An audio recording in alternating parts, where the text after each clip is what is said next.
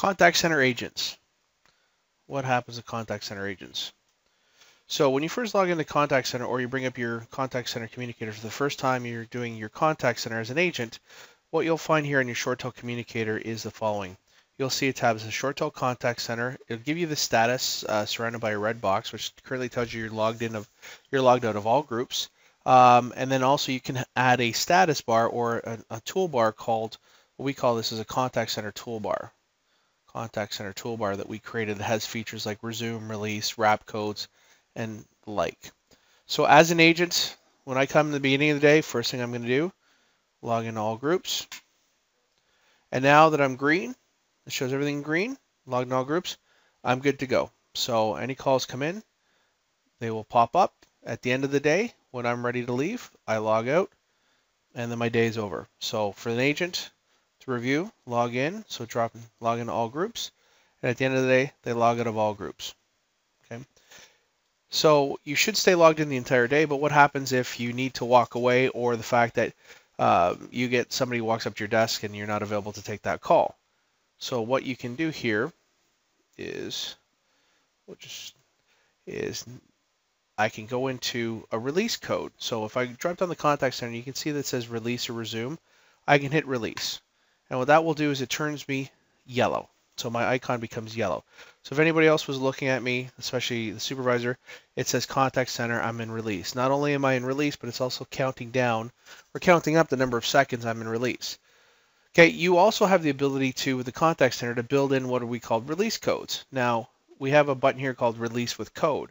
When I hit release with code, another little window pops up, and I can select which code that I want. So for instance, if I'm taking a break, I click break, hit OK, and now it says release code 3, which means break. So if I'm a supervisor who's looking at this, they're going to see that the status of this person is released in break mode.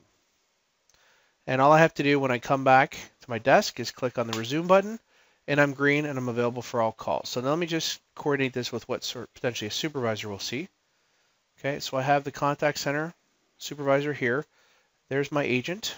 I'm idle currently 11 seconds. And now I need to walk up and grab a drink of water. I need to walk away from my desk. I don't want to miss a call. I can hit release, or I can hit release with code. And I'm going to choose the fact that I'm going to say it's a break, hit OK, and then when I hit OK, watch what happens to my status here. It actually shows me in release mode and tells whoever's monitoring me that I'm actually in a break. Okay.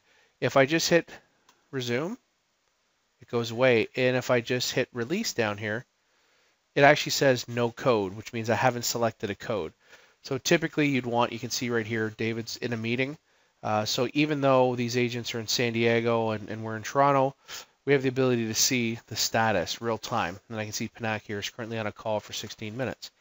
So what I'll do now is when I'm ready, I'll go back in, hit resume, and I take my call. So now I'm going to place a call into the queue and see what happens. Okay, here it goes. We've got a call. Call pops up. You can see that we've got information here. We know it's a technical, or we know it's a queued call because of all this information. It's the training demo service is coming into the training queue. If I want to answer that, I click answer. And now I've got this call. Now I can put this call on hold, pick it back up, do whatever I would normally do with a regular call. Now, when I'm done this call, I'm going to hang up. Okay, I'll first take it off hold, and then I'm going to hang up. And immediately what you see is it puts me in what's called release mode or wrap mode. And so what this is asking me to do is please enter the wrap code or wait till the 20, 30, 40, 60 seconds of wrap time expires. And this gives you the ability to move on to the next call. So I'll just label this call, say it was a wrap code, and I'll say that I left a voicemail. Hit OK, end this wrap, and now I'm available for another call. Now let's see what happens when I walk away from my desk and I don't properly put myself on busy.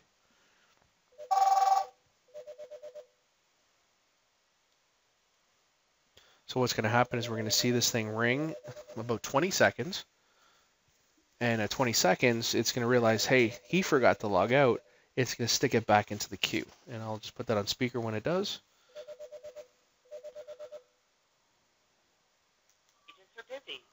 stay on the line and we will assist you shortly.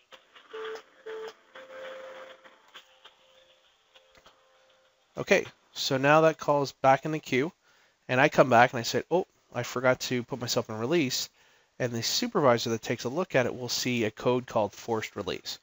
Forced release is only a code that can be created when you miss a call. So a call was presented to you and you did not answer it. So it's an easy indicator for a supervisor to say, hey, you didn't, don't forget to put yourself on busy when you walk away. So now that there's a call in queue, as soon as I come back, I notice my mistake, I hit resume, and then I should be getting that call. So the call comes in, I answer it,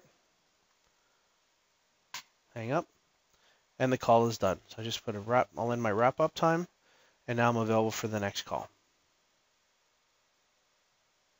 And again, when it comes to the end of the day, all you literally have to do is come back to the contact center screen here, hit log out of all groups, and once I see the red, means I'm logged out, and as the supervisor will see as well, I go to log out. So no longer am I logged into the contact center. And that's it.